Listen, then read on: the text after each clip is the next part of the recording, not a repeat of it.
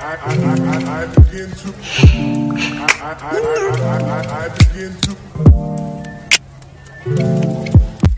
guys, welcome back to my channel. In today's video we are going to prepare dinner, and we decided to carry you guys along, and I'll prepare some beef stew and ugali.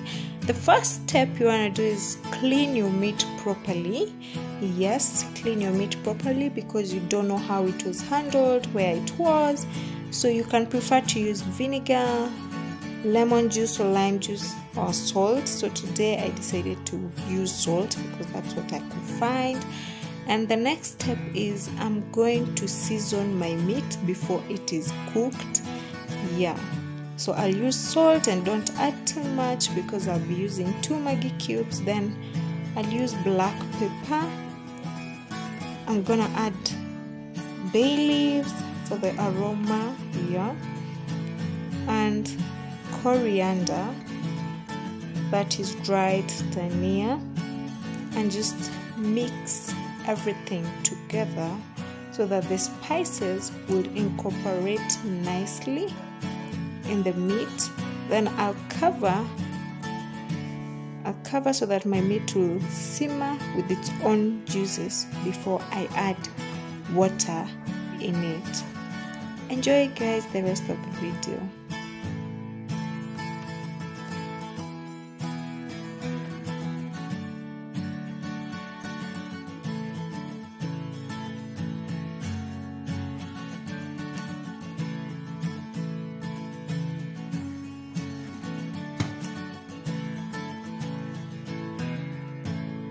So guys, at this point I had to check whether my meat had water before I head out to go buy some tomatoes and onions. Yeah, because I discovered I didn't have enough tomatoes and onions to prepare the beef stew. And that's me in the lift trying to dance to some music. Yeah, so let's go to the shop.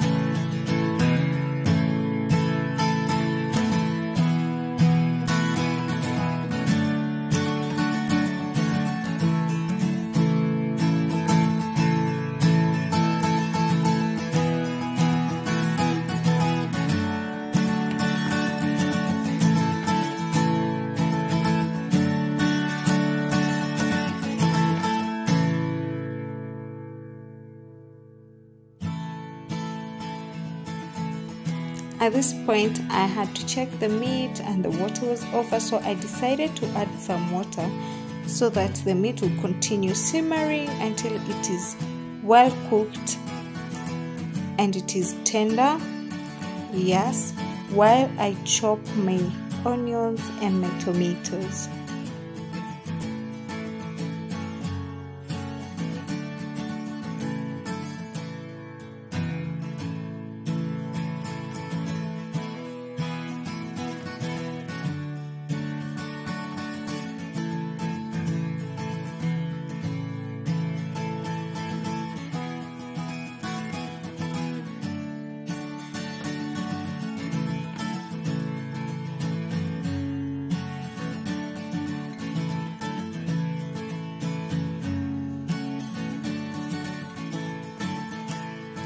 So my meat is ready, soft and tender, and at this point I'm just gonna brown my meat before I add the tomatoes and the onions.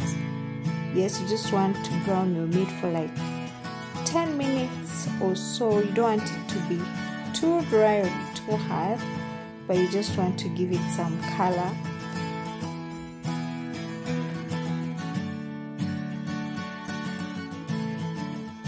It was time for me to add the onions after browning my meat, and I'm just gonna mix everything properly so that my onions can saute before I add the tomatoes.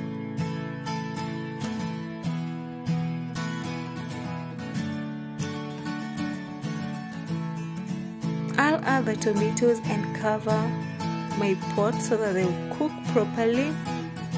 At the same time, I decided to boil the water that I'll use to prepare the ugali.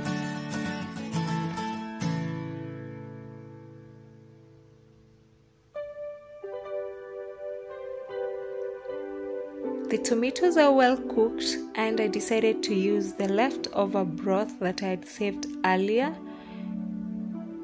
If you don't have broth, you can use water.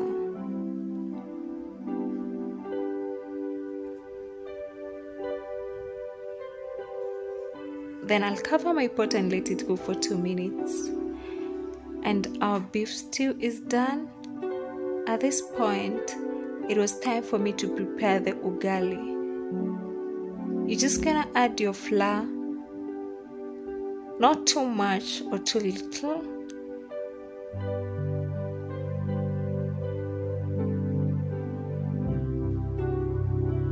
Because as I continue cooking, I'll be adding more flour for me to find my desired texture for my ugali.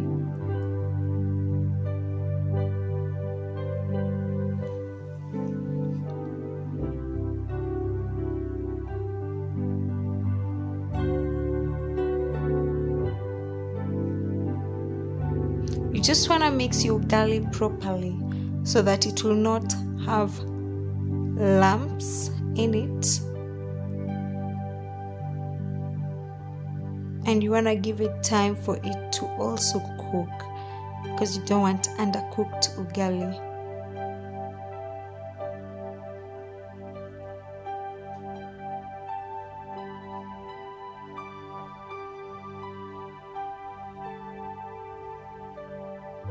At this point, I was going to cover it for it to cook further.